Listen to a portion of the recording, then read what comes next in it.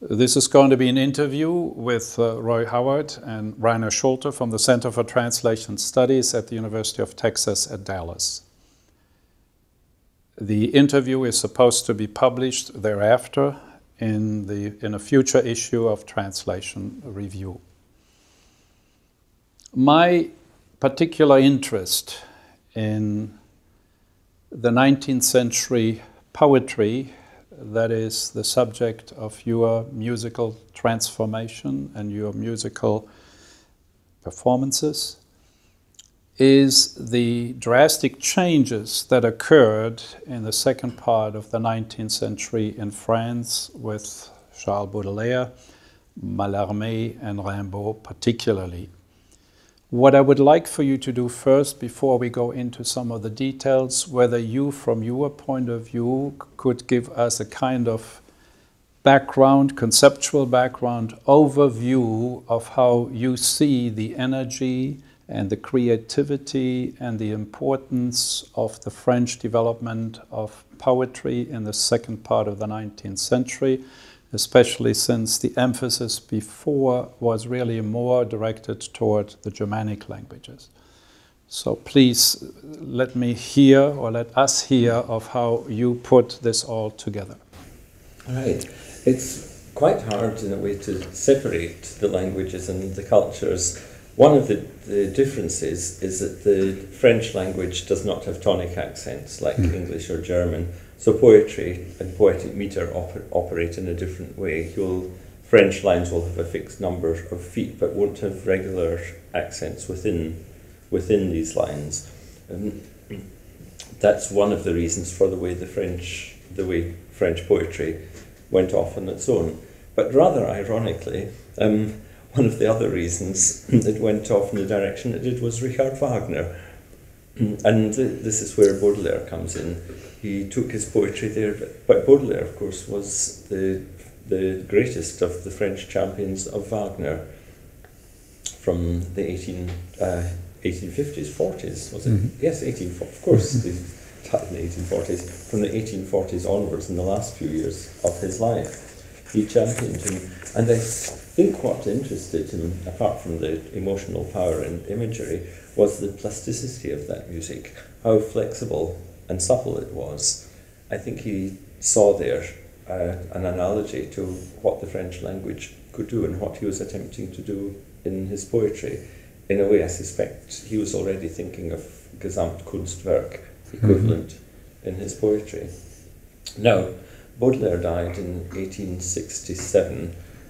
His poetry had been set to music by some of his friends who went to bars with him, but not by what we would call serious composers.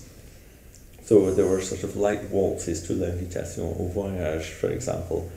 He left a sort of challenge in his prose version of l'Invitation au Voyage, saying, when are composers going to try and set my other version, the poetic version, to music? Suddenly, 3 years after he had died, three composers, all at once, three composers, major ones, who are very well remembered now, all set him at once. They were all friends, and I can't help suspecting that there was some degree of collusion there. It was Duparc, Chabrier, and Gabriel Fauré in 1870.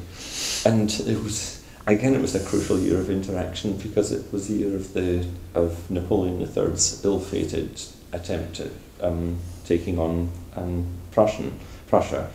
France lost and was occupied by the Prussian armies. They lost, of course, France lost a lot of face. But as often in these circumstances, it was the time when it had to look at itself and reinvent itself artistically. So the Société Nationale de Musique was started up in the wake of that. But it was during the siege of Paris, in fact, that Duparc wrote the L'Invitation au Voyage, song that we now know. Apparently he made several attempts at it before he completed the one that has survived. Round about the same time, Emmanuel Chabrier did one of the same song, which is quite different from Duparc's, very beautiful. And this tended to be overlooked. Gabriel Fauré took one of the poems that was not from the Fleur du Mal, Hymn, and set it.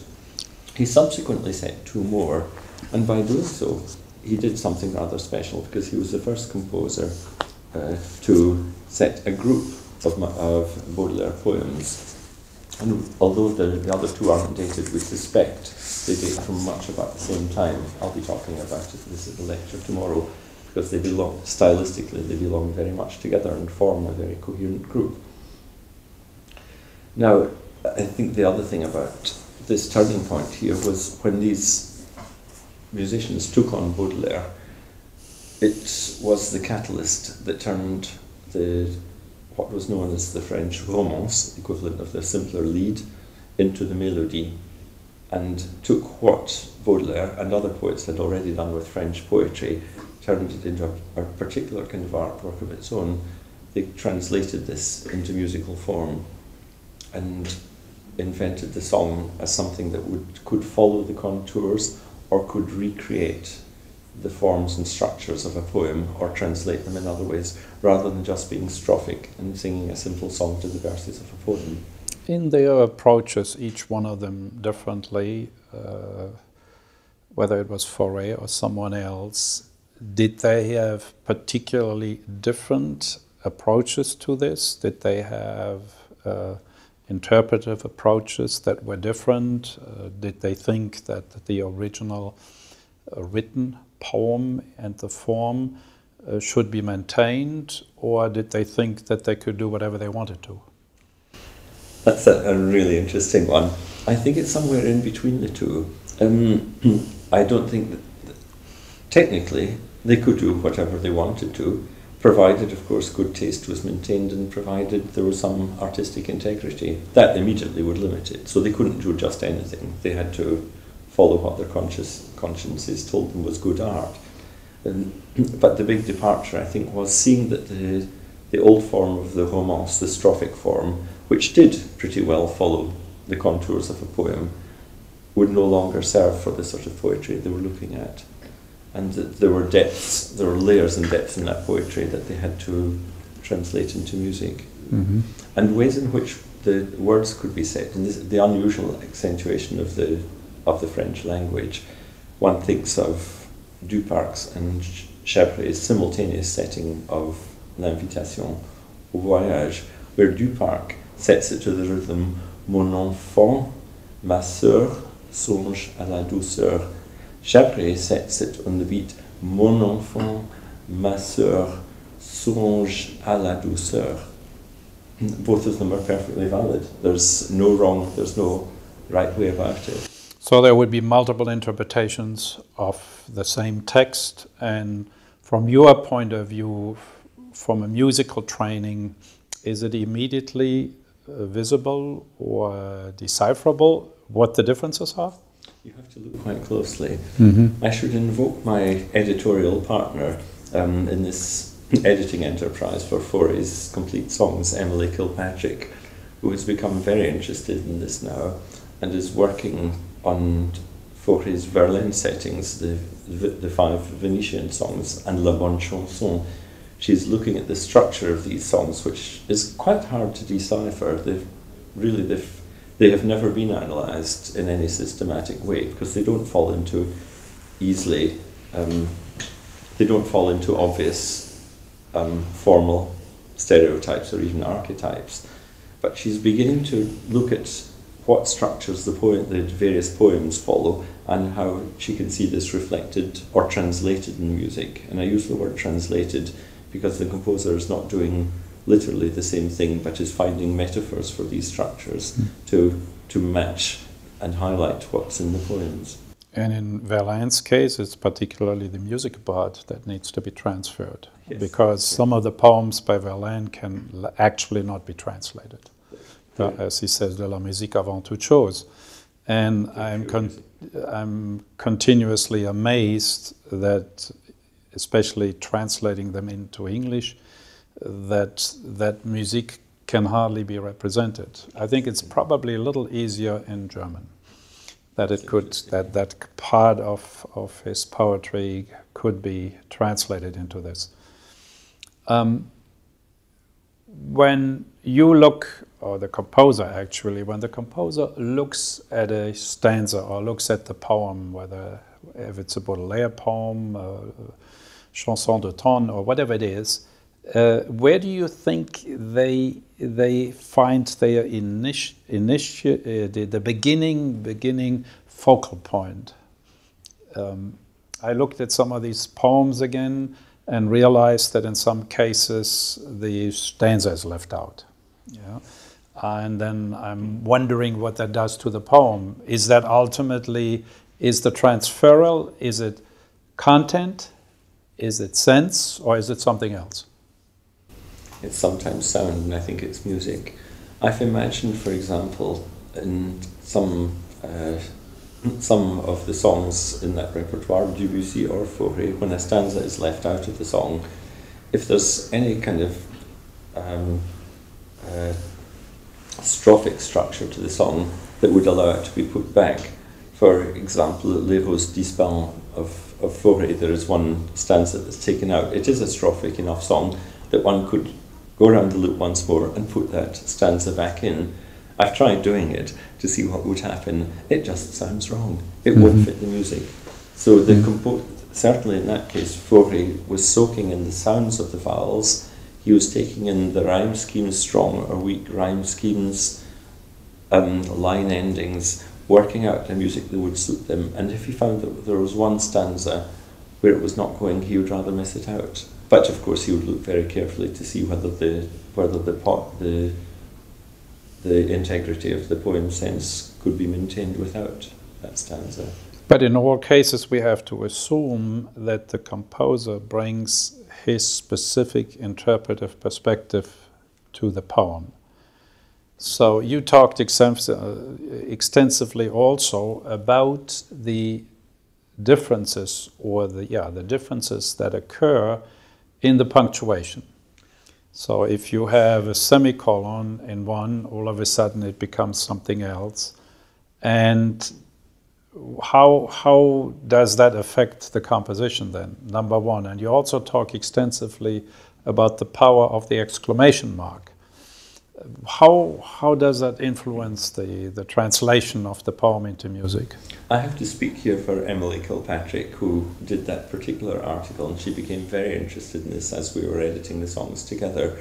We were aware that not only does the composer sometimes miss out strophes, but occasionally will change a word or two in the middle of a stanza of the poets rather, usually in order to make the rhythm work better, or just to find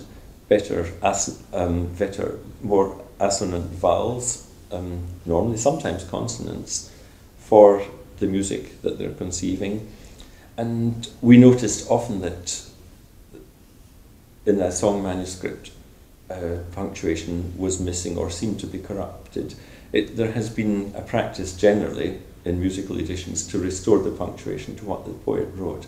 Sometimes that is correct when it's just been copied out carefully, but Fauré in particular sometimes changes it, and when he changes, say, a semicolon or a comma to an exclamation mark, we suspect that he's telling the singer something there along the lines of, when you read the poem, you can see where these lines are leading, you can see where the line breaks are, how the lines are grouped. As soon as the poem goes into a song, that structure is broken, it's dissolved. One line's leading into another, and only the music decides how much they are separated. In order to put an emphasis that's visually obvious when you read the poem, in order to convey that in the song, one has to change the punctuation, put an exclamation mark, or sometimes turn a comma into a semicolon. Sometimes you use commas to say the singer will have to breathe here. There's such a multiplicity of meanings for these things. So from that point of view, does the punctuation that is being changed by the composer, does that change the dynamics of the poem, or does that begin to emphasize a particular moment or word in the poem, or does it go that you could develop a particular crescendo or decrescendo? Is that also part It can do all these things. Uh-huh. And it shows that, of course, a song setting of a poem is a very distinct interpretation of the poem. If we compare, for example, Fauré's and Debussy's settings of the same Verlaine poems, they go in completely different directions. They're incredibly beautiful, each one. En Sourdine, Debussy set that twice, or C'est l'extase langoureuse. Fauré makes it the last song of a cycle, Debussy makes it the opening song of a set. They treat it quite differently, and yet each one of them has treated it, I couldn't say they've treated it with freedom. They, of course, they have to interpret it, but they've gone into the poetry, they've found a line inside the poem which they have followed absolutely relentlessly in terms of their own logic. But like two different performances of the same concert piece, by somebody paying close attention to it, it's taken them in different directions. And you have two very different songs, which emphasize different words, different sounds in the poems as well. In general, when the composer gets to the poem, does he have a female or a male voice in mind? This is really interesting. Because I could see some of the poems, like if it was Correspondance ever set to music by Baudelaire? Well, whatever, but I could see that some of these poems fall more into a, let's say, soprano voice than into either alto or basso. And I've always wondered what would happen if you change. I mean, the poet did not write the poem for a particular female or male person, but somehow or other it does have its influence on this. There are some signs. There are also signs that the composers tend not to be strict. It's surprising how much the traditional trouser role comes into that. So you can have a poem that's very much a man's poem, sung by a woman. La Bonne Chanson is the clear example of that. Now, Fauré wrote that very deliberately for the singer Emma Bardac, and he maintained right to the end of his life that she had been the finest interpreter he had ever experienced of that cycle. She was not a professional singer because of her social assumptions at the time. She wouldn't go onto a concert platform. She would only sing at private gatherings. He said she had never been bettered. But the concert performances of it were done by another aristocratic singer, a very distinguished tenor, Maurice Bagès, a good friend of Fauré's, who also was too aristocratic to have a fully professional career, so he didn't go into the opera houses. But he did sing at public concerts, and he drew the line there. And in a way, one would think you could call it much more authentic to the spirit of the poems to hear them sung by male voice. On the other hand, Fauré had no concerns about that. As far as he was concerned, it made little difference. There's another case that Marion and I were looking at recently, Fauré's poem Ici Bas, which it's a Sully Prudhomme poem, and it would appear to be first person, and you assume it's a man. But of course, he could be speaking for a woman. It could be either a woman or a man uttering the sentiments of that poem. However, looking at the last page of Fauré's song, there are certain interactions of the voice and the piano. There are appoggiaturas and dissonant notes that have to resolve in a certain way, where if you take it literally with the female voice and the piano, they clash in what would seem to be an incorrect way. In fact, because the timbre of the voice is different, it doesn't matter too much. But when I look at it on the page, I immediately think he must have conceived this song for male voice, because one octave down, these clashes become technically correct. You have the appoggiatura at the octave of the resolution, and that's correct. However, Fauré had that song premiered by a soprano, so in the end he wasn't too worried by it. And sometimes circumstances played its part. He had a chance of a performance, and there was a good singer. He wasn't too worried whether it was in the original key or not, or whether it was a man or a woman singing it. From a musical point of view, or first of all from the poetry point of view, it is Baudelaire who introduced some major, innovative poetic devices, if I want to call it, and they are quite dissonant in comparison to what there was before, and also the combination of the verbal and the visual and the musical from Baudelaire's point of view. In any way, did that particular characteristic of the poetry, which I frequently refer to as a kind of dissonant sound, could one also say that that had an impact on the changes of the music in the second part, let's say, of the 19th century? I think you hit, that's an absolute bullseye. For I hear this, Chabrer's music is, one can see it focusing on the dissonance and rubbing voices and different sounds together in quite an abrasive way. Chabré, it's obvious. I find this in Gabriel Fauré, who does not have the reputation for this, but in performing him, his music comes to life. If you push one voice against the other, you can feel this friction. There's quite an abrasive surface to Fauré's music. It has to be driven along quite relentlessly, and he is known for doing this himself. He never liked rhythms to get flaccid or tempi to get too slow. There's a sort of slightly rough tensile energy in this music, and Debussy, it's absolutely obvious. It's right on the surface. If one extends this a little further, how would you say that the moments that we have in the poetry that could be referred to what I would call the silences, you know, when you have musiciens du silence, is there something comparable in the musical part that I could go into some of the musical structure and say, here is a moment of silence that would correspond maybe to a moment in the poem? Yes. All of these. All of these. They play on silence. Debussy talked about it more than any of the others did, and he talked about it when he was composing his opera Péléas et Mélisande. He wrote to Chausson, another of the great songwriters, who was his friend. He said, I'm trying to explore the role of silence, which sometimes can be more expressive than sound can be if it's in the right place. Who are the composers who actually, at that time, not the very modern one, but who at the time are the composers who set the music to Mallarmé? Debussy, when he was very young, in 1882, set Mallarmé's Apparition. That must have been one of the earliest ones. The earliest, okay.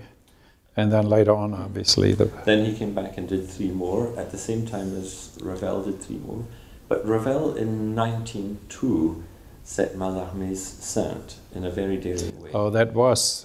That's quite early. And you said Ravel did that? Pardon? Who did that? Ravel. Ravel, okay. Ravel. Fauré never set any. Duparc, no, I don't think Chausson. No, Chausson didn't set him. They were still. He was still regarded as almost defying musical setting, although a less known contemporary of Debussy's, his name will just come back to me. He's the man who ran the L'Art Indépendant bookshop, Edmond Bailly, who was essentially an amateur musician who had studied Indian music. He taught Debussy about that. He was very interested in music from all around the world. He was setting Mallarmé round about the turn of the century. You can find these in the Bibliothèque Nationale. They're very little known. And I think he was. Some of these minor musicians who would do daring things, we don't hear about it now, but they gave the better known composers ideas. I think they saw them and thought, how have I got that? Mallarmé was quite pleased with Debussy's composition of the L'Après-midi, which is really very much a translation of the poem right into music. Okay. And it transfers, of course the words are not there. It makes a metaphor of the poem in many ways. He takes motifs from it and turns them into orchestral tones. what to me was interesting, that Mallarmé was obviously quite suspicious of what Debussy could do with the afternoon of a faun. And then when it actually was done, he was absolutely amazed and said, you have expanded my view or my vision of the poem beyond the verbal. Yeah, from your point of view, first of all, I'm intrigued that all of a sudden, especially in the 19th century, we have the interest of translating verbal texts into music, or even verbal texts into images, into paintings, and so on. Before I go any further there, why do you think that most of the composers were not particularly interested in writing compositions for the general, let's say, French Romantic? Lamartine, for example. Maybe there are some poems that have been. But what I find intriguing is what attracted these composers to the particular sensibility of, let's say, Mallarmé or even Rimbaud or whoever the names are. And why do we all of a sudden in the 19th century have that kind of interest in transforming verbal things into music or paintings into music, and then naturally in the 20th century it's being enlarged into the multimedia? I'm sure that Baudelaire's synesthesia, as a sort of counterpart to Wagner's Gesamtkunstwerk, are playing their part there, is a movement. It's something of the times that musicians were wanting to reciprocate, I think, the way in which literature was trying to, literature which again can never be read just on the surface, particularly that poetry. You read the surface and it seems to be telling you a story, but anybody who knows that literature well is watching for the line patterns, the metric patterns, the rhyme schemes, the way lines repeat.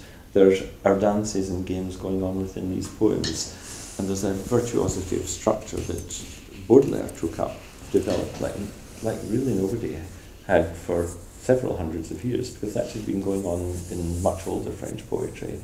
He picked this up, plays it to a virtuoso degree, at the same time as making poems of complete onomatopoeia, at the same time as he tells the surface story of his poem. It's incredibly virtuoso. That's making music of the poem, and musicians, I think, are thinking, can we suggest and evoke in our music without being too literal? Debussy in particular, he was on record as being very suspicious of trying to make music express other things or shadow the other arts. He said you can translate it, but you can't. His criticism of Wagner was that Wagner's formula meant that the music had to keep pace with the words and the libretto the whole time, and he said it's impossible. They breathe at different rates, and so you find that the one is out of breath, panting to keep up with the other, or else it's sitting there getting tired, waiting for the other one to catch up with it. He said you can't do this. You can't be so literal. I see one of the major changes that all of a sudden, with the new musical concepts that we have and the new musical structures that come into being at that particular time, that it was to recreate the atmosphere of the text more so than the specific semantic associations of a word. And that's why we also have in Baudelaire and thereafter the creation of sound patterns that then can be attractive to a composer.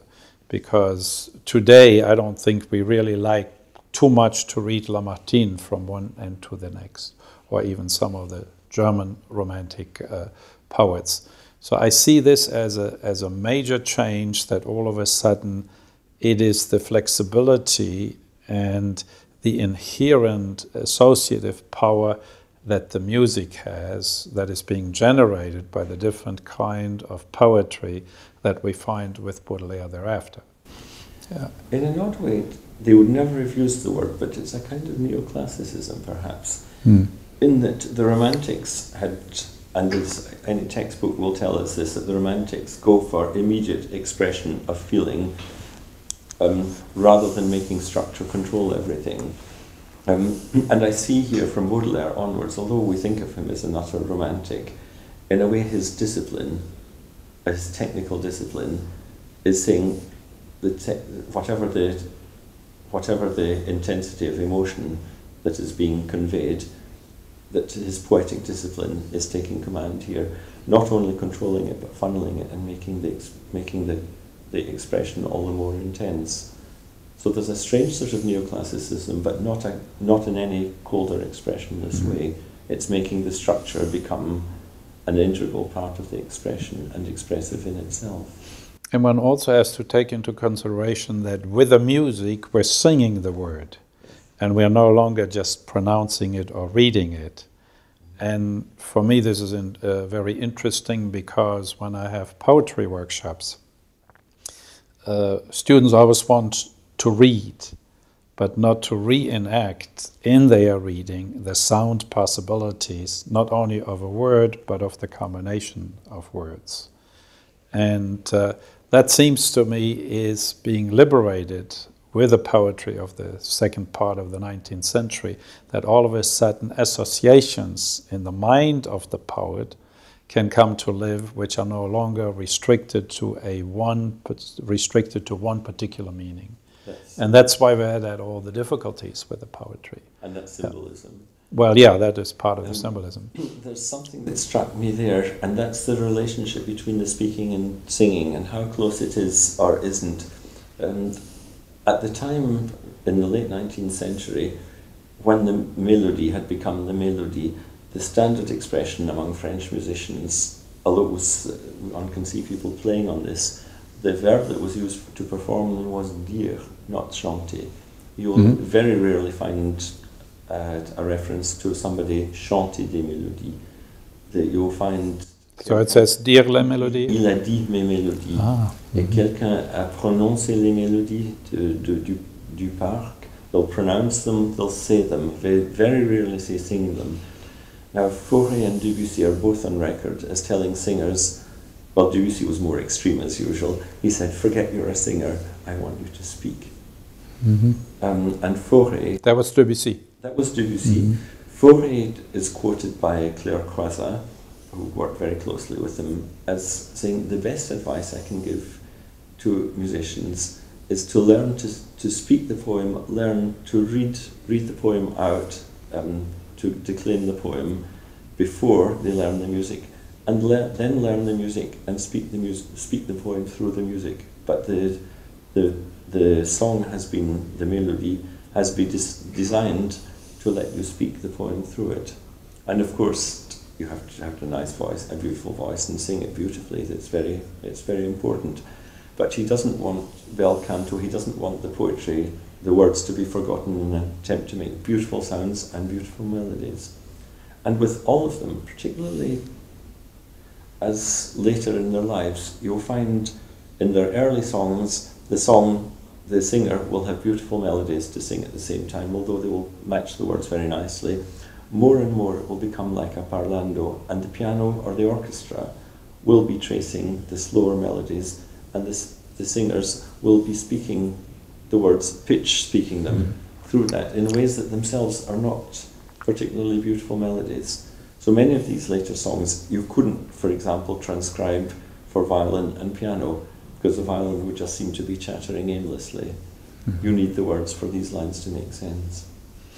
Well, eventually, I don't see that much in the 19th century composition, but when we go to Schoenberg, then all of a sudden, even the word becomes a word of letters rather than a word, which is indicative again that we're so much interested in what kind of effect can be produced by the sound and the silences in this case, than rather the pure semantic part. I think that's, for me, the major change, that we are overcoming the restriction of semantics, because once you say this is what it means, then there is no more discussion. And I think that's what the music has added to the poetry, and that's why it has been so successful in being received. That brings me to one other thing. Do we have any record of how this kind of change or how these compositions were received by the audience? Oh yes, there's these concerts were reviewed at the time, and we have a range of criticisms. There's a whole website now devoted to Francophone musical criticism. One can find it online. There's a group of scholars, French, international group of scholars, French, German, American, British and others, have been transcribing the reviews from the time and putting them into this initiative, so one can read them. And as usual with criticisms, you'll see the less perceptive critics usually react against what's new and not like it because it's not as nice as what they're used to. But there are perceptive ones too, who are noticing and telling the readers of the journals what has been going on and where this music is aiming. I always thought if we go to the moment when a new work appeared and we then look at how it was received, then generally the strongest negative reactions to what was performed and what was perceived turns out to be the innovation. Very often, yes, Yeah. because it's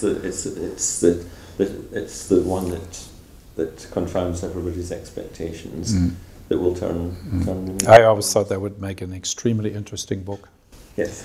Well, in a way there is one. You must know Nicholas Slonimsky's lexicon of musical invective, Right. in which he has quoted all the extremely rude things that critics have said about what have turned out to be the most epoch-making works. Am I correct in saying that Proust actually was also negative about Fauré? Not about Fauré, as far as I know. No. In fact, he was almost obsessively in love with the music. Okay. He on more than one occasion hired musicians to come to his house. Oh, that I know. Yes. I wonder. I thought he first was that the audience didn't like or the younger generation liked Fauré's music, but then changed his mind later on. Though he reported secondhand, and this is very apt to what you're just saying, that when Fauré wrote La Bonne Chanson, it took his musical language to such an extreme, he just flew, I think, without any sort of safety harness, high in the air with Verlaine's poetry there. Of course, Verlaine wrote these poems on an extraordinary sort of high. He was psychologically as high as a kite when he wrote them. And Fauré managed to go there with him, and the music is vertiginous. It's whizzing around corners on two wheels. You can almost, compositionally, you can almost smell the burning rubber at times. He does such unexpected things, then always lands somewhere that's correct, but it's almost impossible to follow. Now, Saint-Saëns and many other composers just couldn't follow him at the time. He quoted in a letter to Maurice Bagès that Camille Benoit had troubled him recently by saying, "Oh, Fauré, what are you doing setting all this Verlaine? You're becoming all incoherent and jumbled. You know, we hope you'll come back out of there and start writing sensible music again." Fauré knew what he was doing, but it was coming from professionals. Saint-Saëns, when he read proofs of La Bonne Chanson, exclaimed, "Fauré has gone completely mad." And he was very fond of Fauré, who had been his student. They were lifelong friends. Proust quotes this and said, it is said that La Bonne Chanson, Fauré has lost his touch and has gone off the rails. Even, they're saying that his talent is withering and he's inferior to Debussy, and he quotes it as Debussy not liking La Bonne Chanson. Whether that's true or not, we don't know, but we know that in later life Debussy thought extremely highly of La Bonne Chanson and studied it very closely.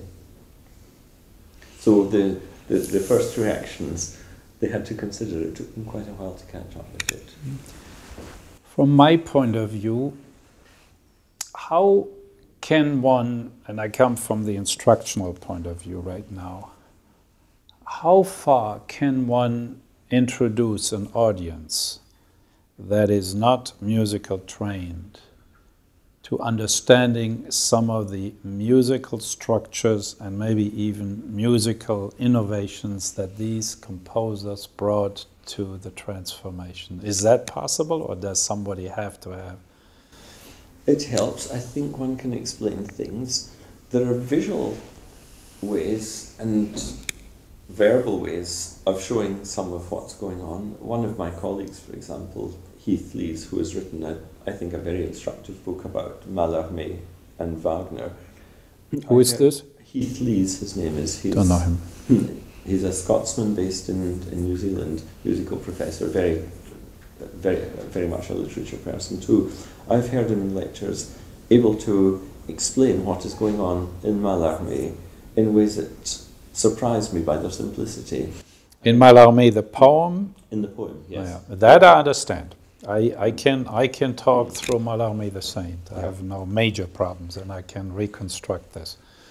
But then if I have the musical piece, how do you bring this to the audience? We had this, I think his name is Greenberg or so. He gives these lectures on music. And he gave one here in Dallas about how to listen to Stravinsky.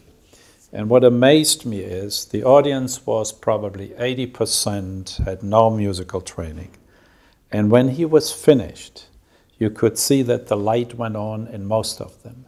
And there was an excitement about, I have learned something of how to listen to Stravinsky and not be either embarrassed or be frustrated or don't know what's going on.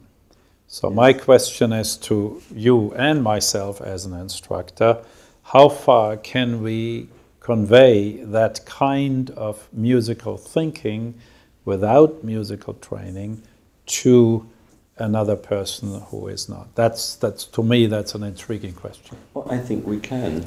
In a way, I mentioned the example of Heath Lees because I felt that there are musical equivalents of that. Mm-hmm.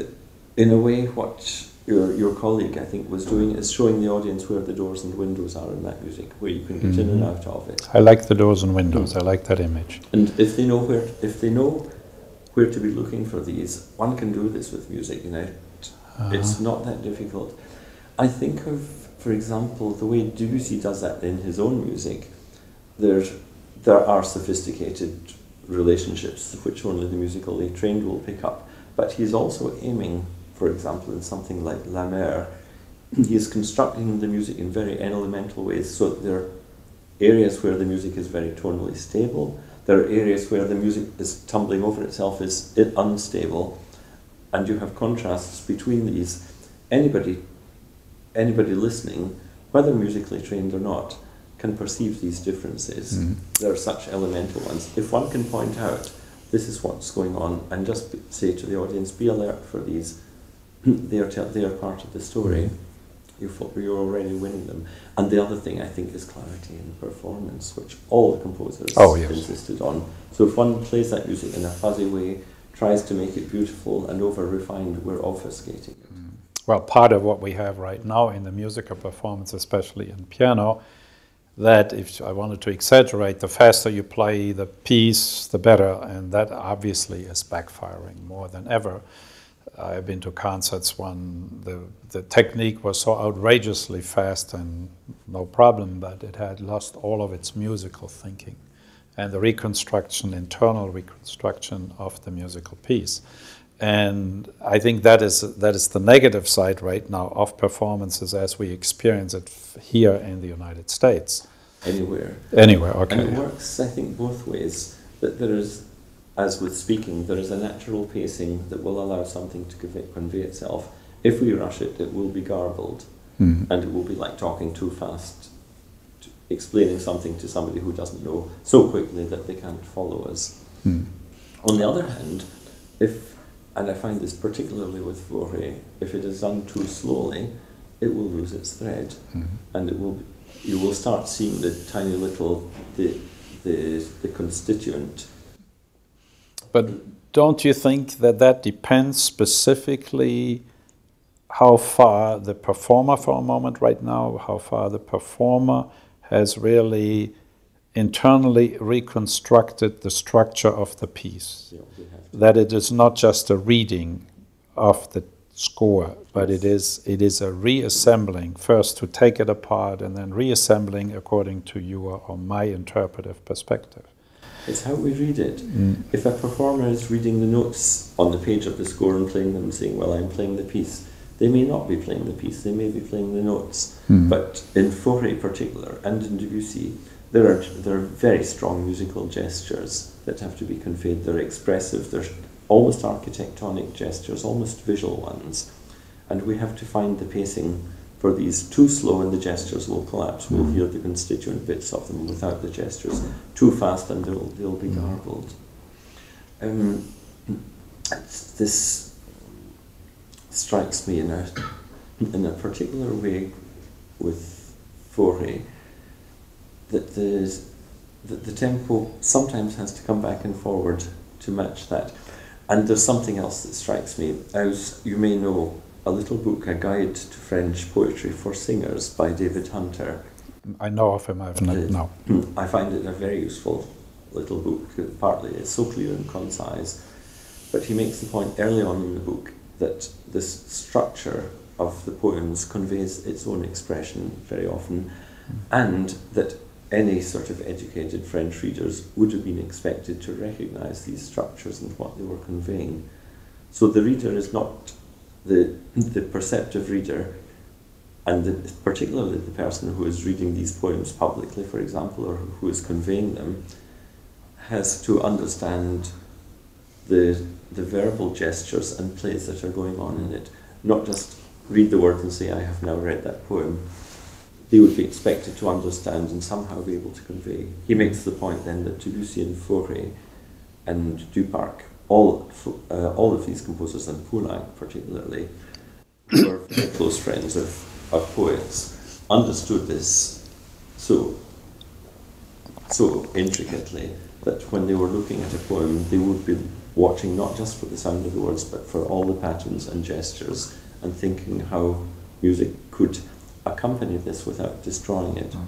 And it also depends on the rhythm of the performer. Yes. And the performer then has to get to that place too. So if we're playing notes off the page, we've hardly started. We have to get that far and find what these gestures are. Well, that's what we have frequently also in the reading of poems. It's being read but not reenacted. Yeah. And I think in some cases that the music was able to give another level to the atmosphere of the poem that could also then increase the intensity of the reading of the poem.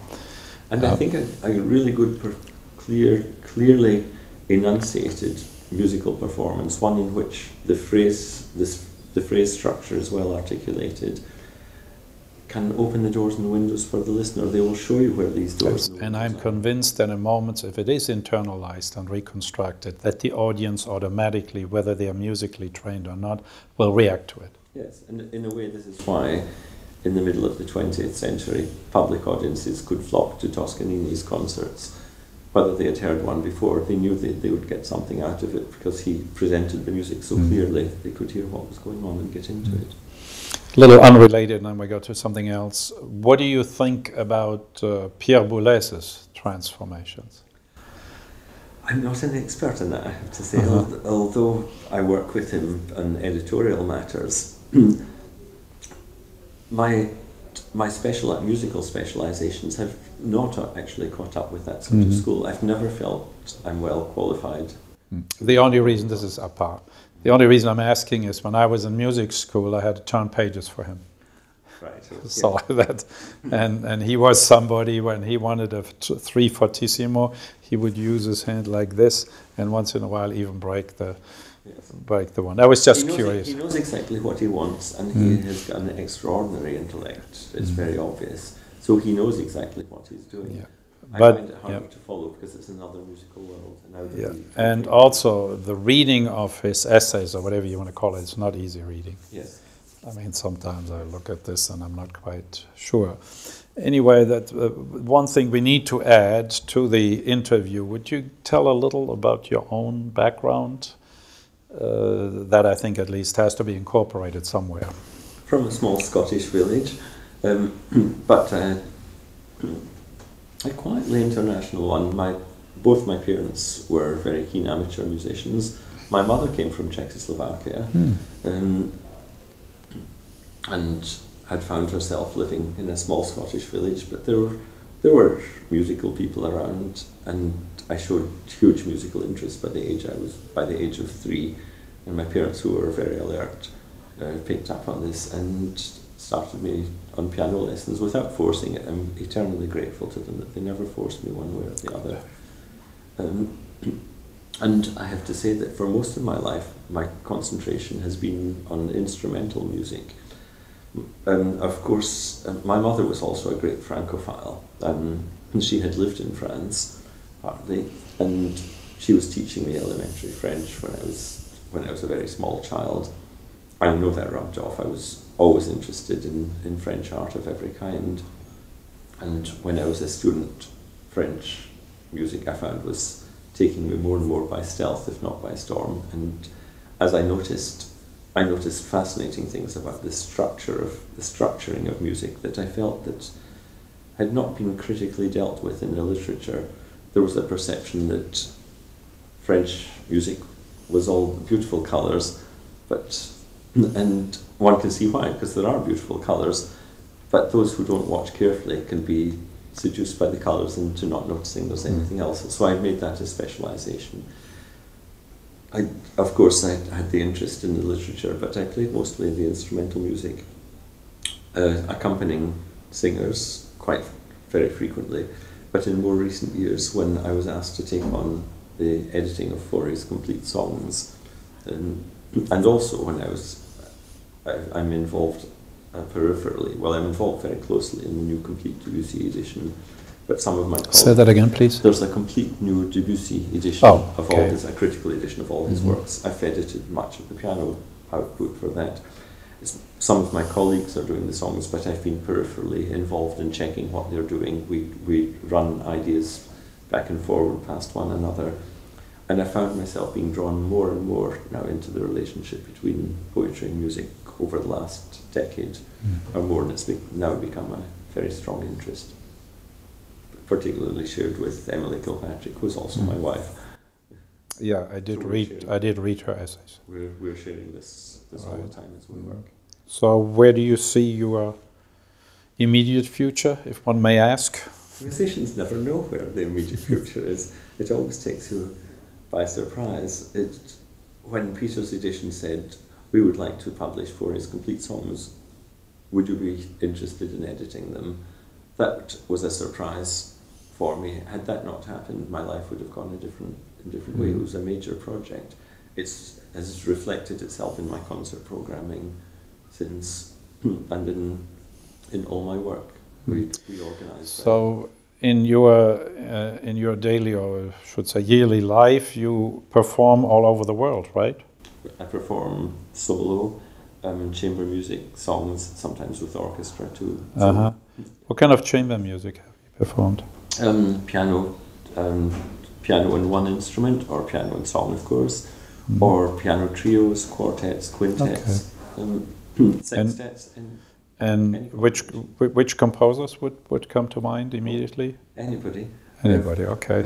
I've had a great pleasure in playing with the Panocha Quartet from Prague. We've performed Fauré and Dvorak quintets. I adore Dvorak's music. Okay. And I can see, I know where that comes from. But I'll play anything from Bach to music written last month. Okay. And that's in my general concert repertoire is a wide one. Although, of course, I have my favourites, and they're not all French. Well, I didn't think there would be, but so. Is there anything else you would like to add? The only other name that's been lurking in the back of my mind during our conversation, particularly in connection with Baudelaire, is that of Edgar Allan Poe. Oh, okay. Who, of course, was one of Baudelaire's absolute heroes, and one of Ravel's, and one of Debussy's. And I think Ravel... And even Mallarmé. And Mallarmé's, absolutely. And Ravel, as usual, wore his intellect lightly, but it was a very keen one. He drew several threads together when he stated repeatedly that one of his compositional teachers had been Edgar Allan Poe, and he said, if you must read his philosophy of composition in order to see how this operates and see how that relates to the poem The Raven, which he deconstructs in that essay.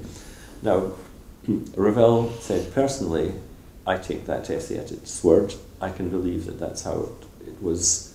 The Raven was was conceived and brought to completion. I do that myself in my music, and I learnt a lot of this from Poe, from the skill in Edgar Allan Poe's writing. Mallarmé did not believe that that essay was to be taken literally. He felt that it was analysis put onto the poem afterwards. But the beauty of Poe's position is that if that isn't how he wrote, if what he says he is doing is not really the way he wrote the Raven, it is certainly what he is doing in that essay. So he can't lose. It's a beautiful position to be in.